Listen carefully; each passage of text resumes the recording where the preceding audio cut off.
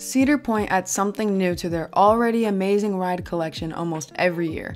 Within their 71 rides, 17 of those being roller coasters, what else could they possibly be missing at this massive amusement park? What could they possibly have planned?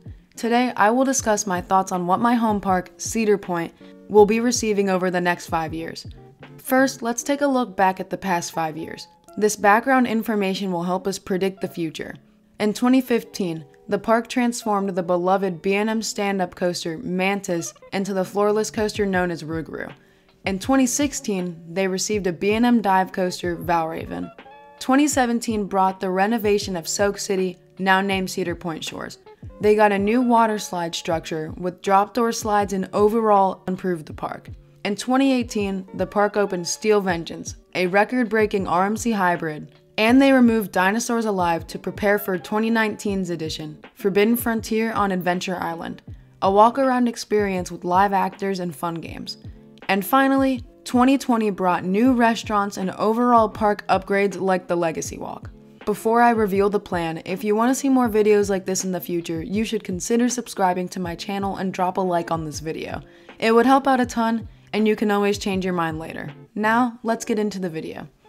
Cedar Point's additions for 2021 are already confirmed. A boat ride called Snake River Expedition and the Celebrate 150 Spectacular.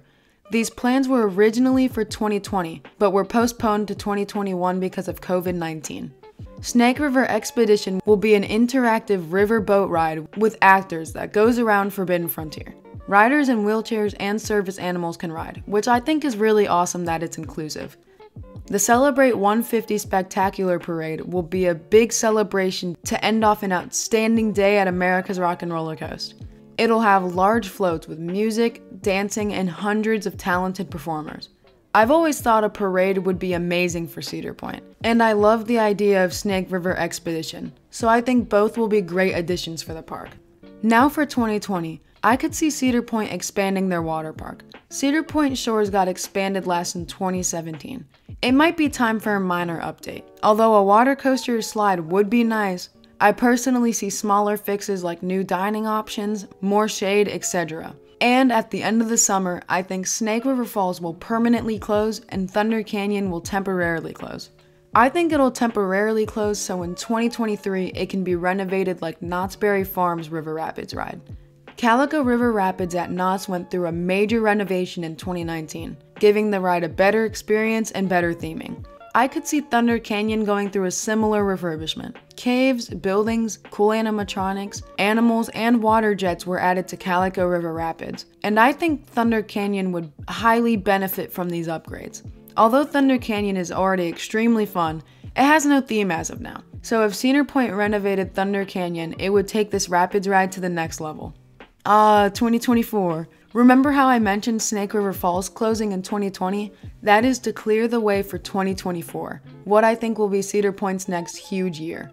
That's right, it's time for a new coaster. Or two. For 2024, I think Cedar Point will add the massive dueling GCI concept shown at IAAPA 2018. This model shows big wooden roller coasters with inversions. Cedar Point has nothing like the dueling GCI concept, and is due for a modern wooden roller coaster.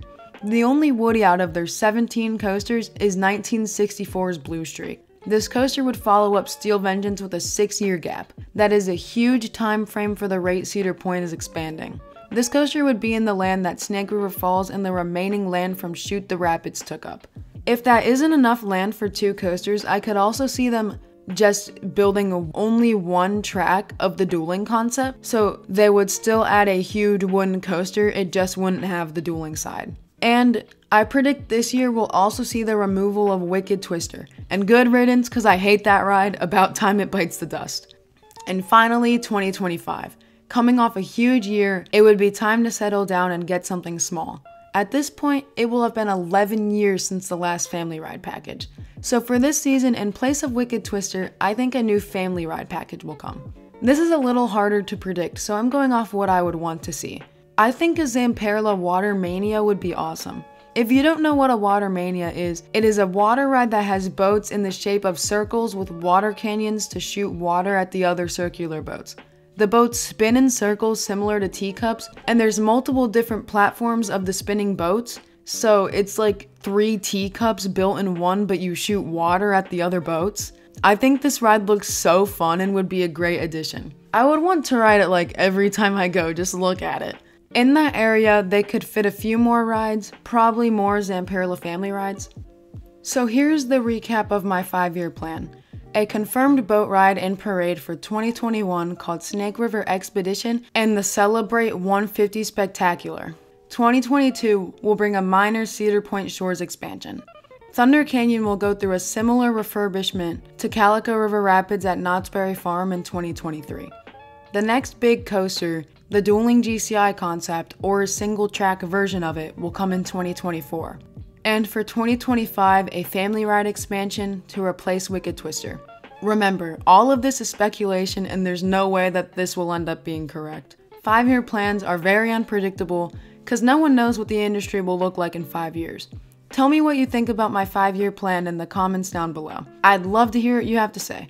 Also, I want to give a special thanks to Christian from Theme Park Horizons for helping me make the 5-year plan. Go check out his channel, it's great. Thank you for watching. I hope you have a great day. I'm Callie the Coaster Enthusiast, and I'll see you guys next time.